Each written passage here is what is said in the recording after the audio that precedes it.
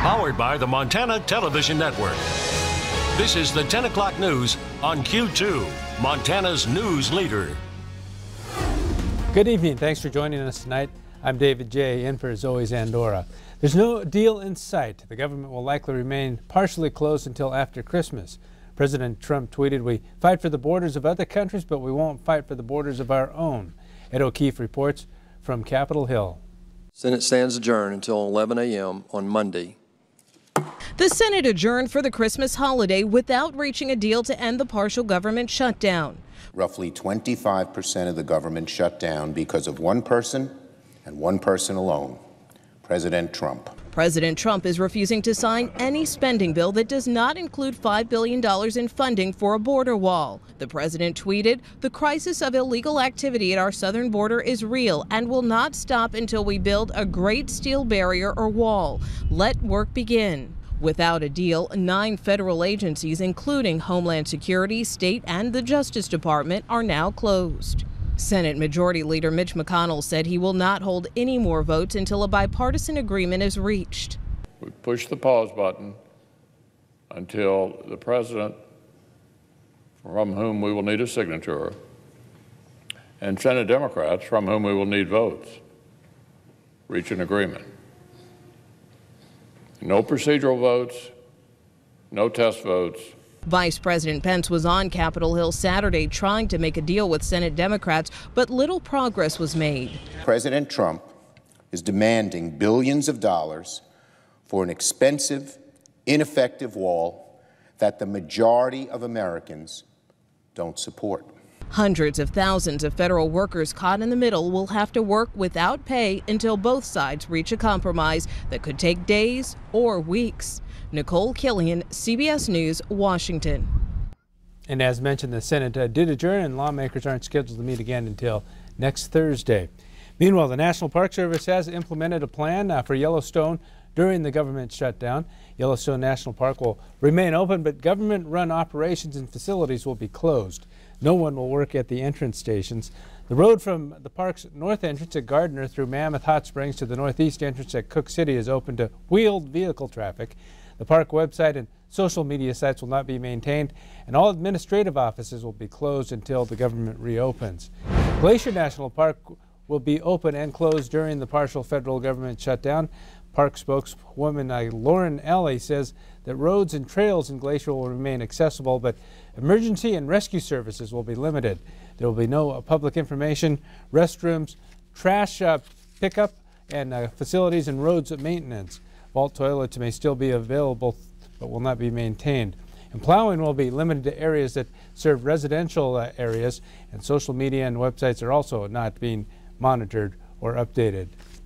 Meanwhile, in Billings, a car crashed into an apartment building at about 1:30 this afternoon. It happened on the corner of 6th Avenue North and North 23rd Street. The vehicle crashed into the side of the B&B apartment building at 524 North 24th Street.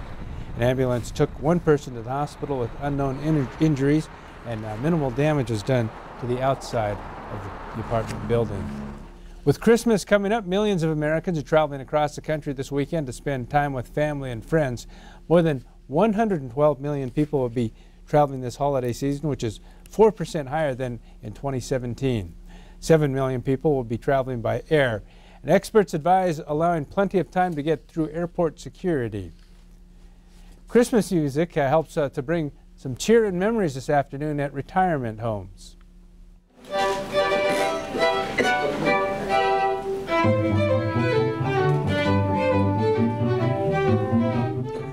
Some of the Billings Symphony, along with students, played at 3 senior homes. The Symphony has 15 education programs and regularly visits places such as Canyon Creek Memory Care Community.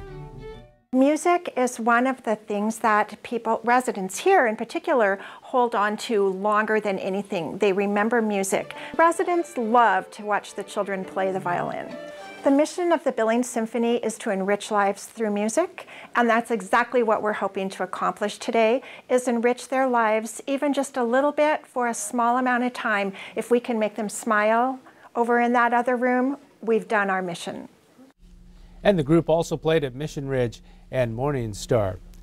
Christmas shopping and sharing musical talents also happened at the Hanson Music Christmas Open House. A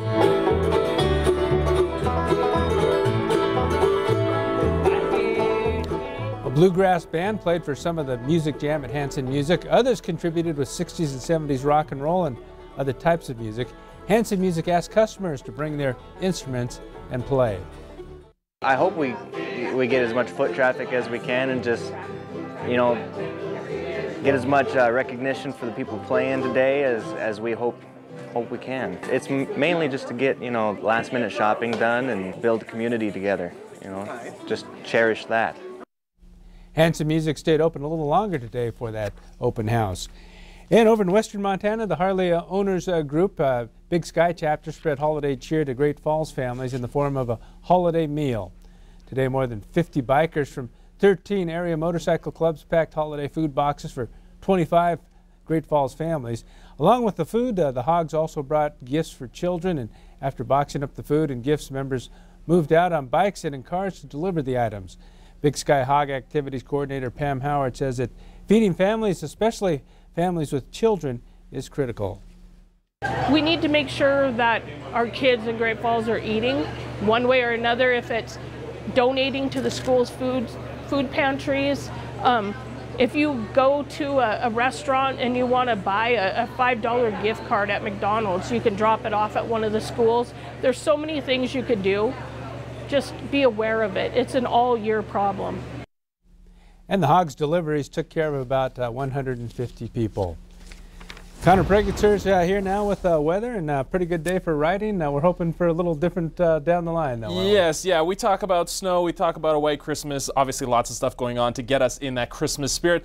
The weather, though, not really playing its part out there. As we take a look at some of the stats surrounding a white Christmas in Billings. Records have been kept here since 1934. We define a white Christmas as a half-inch of snow on the ground as of 5 o'clock in the morning on December 25th. Since records began, 50% chance, what are the chances of that, of a white Christmas here in Billings? But we have had 9 of the last 10 and 6 in a row. It certainly looks like that streak will be broken, but we do know there is the potential for some snowy days on Christmas. Here are the 7 snowiest I believe I've got here. Snowiest back in 1965.